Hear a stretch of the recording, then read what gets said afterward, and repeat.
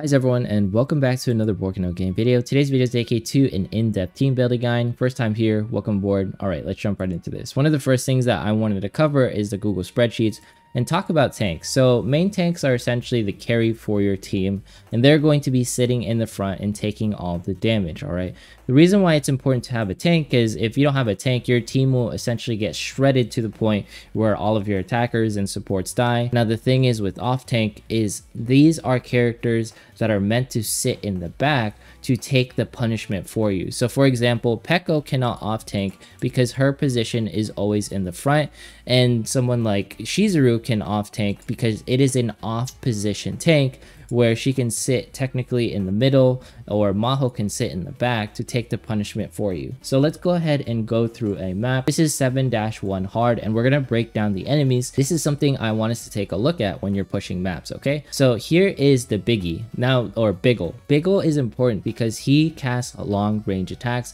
I want us to see here how we're going to fail the map even though I have really high powered units, and then pay attention also to Alto Bird who can cast heals. All right, so we're gonna click start, and then this is our team. This is like, you know, the normal roster. There are a couple of issues with this team. That's mainly because of the fact I have Pekko here who is a tank, I have Kokoro who's a support, Yukari who's a support, and Yui who's a support. Now the problem is not because of the fact that we cannot, you know, stay alive. The issue more relies on the fact that we do not have enough DPS. The only DPS comes in the form of Pekko and Carol. All right, now Kokoro and others can deal a little bit of damage, but it's not enough to the point where, wow, that's, you know, significant damage. And even Pekko's damage is super mitigatable. You can see right here all of these units that we selected earlier. If you didn't see, they're short range attackers, so they will only attack Pekko.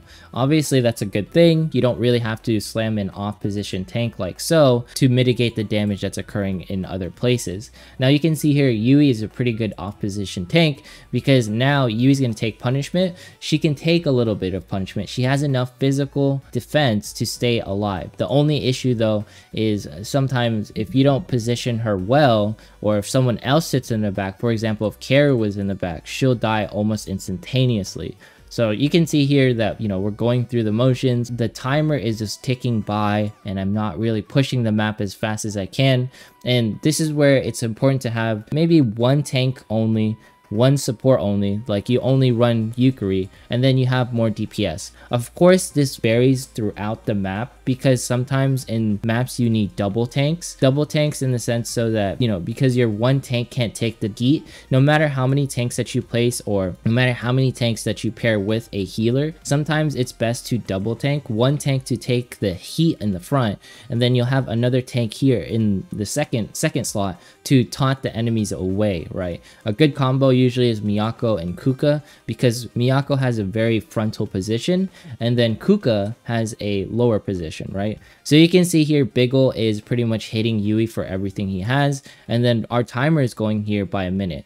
Now the key reason why I'm losing this fight is because that Nightmare Pecorine or that Copy Pecorine stalled the team. That's important because there are going to be some maps where you cannot beat them because of the fact that your team is too support or too tank heavy, and no matter what I do, I pretty much can't get to the back because of the fact that this dude right here, the Alto Bird, is healing our enemy team, so they're out tanking us. This is a very rare occasion, and you guys already know I'm level 70, like most of my units are pretty high starred. This is something that's going to happen later down the road. Some folks wanted an in-depth team building guide, and this is the best way to explain it by showing how you can lose based on the fact that you brought the wrong units no matter how strong you are, right? I have a really strong team here, but I can't bring enough DPS, and not to mention, even if I can tank it, it's still not enough. So this time we're going to change a few things. Instead of bringing Kokoro, we're going to bring Tamaki to hit the back. Also, I'm going to let Yui die, so we're going to go ahead and bring someone like Suzume, right? This is just to show that Carol's going to take a lot of damage in the back. So the point of doing this example is to show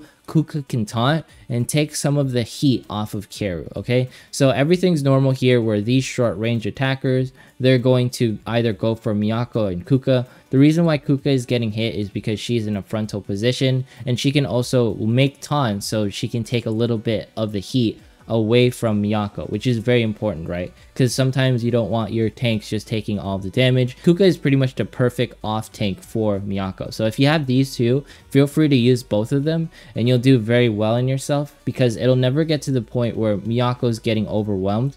But now you can see here, this is Kuka's issue, right? She gets overwhelmed by the amount of damage. But this is the reason why she is an off position tank and not a main tank, okay? You can see here she's in off position. Try not to run her in the main tank position because she can't take the physical damage in story mode specifically. She works perfectly well in PvP. All right, you can see right here, Karu took a little bit of damage. Now Kuka is being hit because of her taunt abilities. That is so important to notice. Now Kuka is probably going to die if we can't get any heals. But you can also see Tamaki is going for units in the back if she can, right? She's not going for Biggle because Biggle doesn't have magic damage. If Biggle did magical damage, then Tamaki would go straight after her. And that's one of Tamaki's weaknesses in story, is that this dude will pop up in particular. And now this will expose our Carol, and Carol's probably going to die because Kuka has died, right? This is the things that I want us to show, because it's kind of hard to describe to newer players, like what is the importance of positioning? What is the importance of taunters, right? This is the importance, and this is what makes Nozomi even better, because you can safeguard your characters in the back like Carol, because Nozomi will taunt and all the attention of Biggle will be attracted right here in the front. And of course, we want that in particular. That way your supports can stay alive longer, your DPS in the back can live longer, right? So hopefully this explains as to why these positions even exist, where you have a tank, a support tank, and an off position tank. So support tanks, they are there to provide shields and heals, and then off position tanks, they are there to pretty much make it so you can have someone to tank in the back line, because sometimes you can't just place Pekko in the back, right? Go ahead and go back here.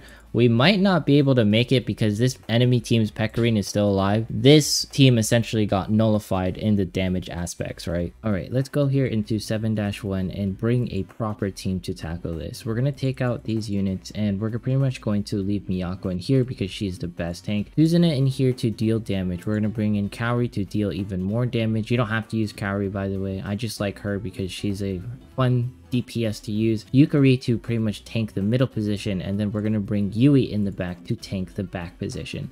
Now these two in particular, so long as they stay alive, we'll do just fine. Now we have a middle or frontal tank, which is Miyako, a middle tank, which is position 3, Yukari, and then Yui, who is our backline tank, right? Yui can take the heat. She's already shown her capabilities. That's why we're leaving her on the team.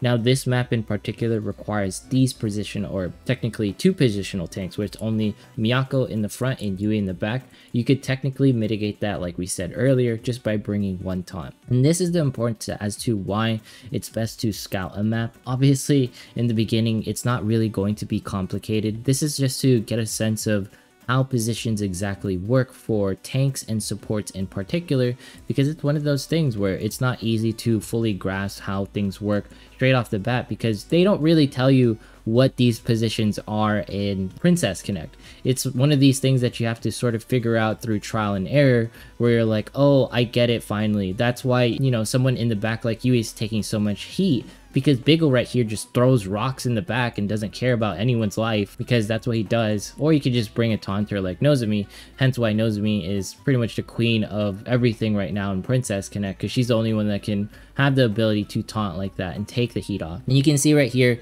we're doing really easy work because we're bringing proper DPS such as Kaori and Suzuna, and they shredded that Pekko. Suzuna and Kaori being able to actually take down the enemies right in front of them. So we're going to do that.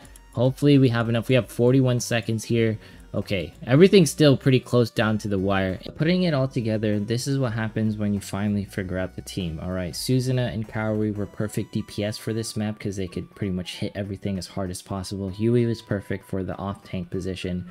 And then Yukari and Miyako, they were able to support our team to prevent any deaths. And these are the aspects of Princess Connect that I hope you guys enjoy, making your waifu shine, finally figuring out how the positions work, because once it clicks, it only gets better because Princess Connect is good at adding a challenge, right? So that is an in-depth look into supports and tanks in particular. We'll cover other units in a different video. Hopefully you enjoyed this one. Consider subscribing, dropping a like. I'd greatly appreciate it. Leave a comment and we'll do the giveaway details not today, but the following day. Alright, thanks so much for checking out this video.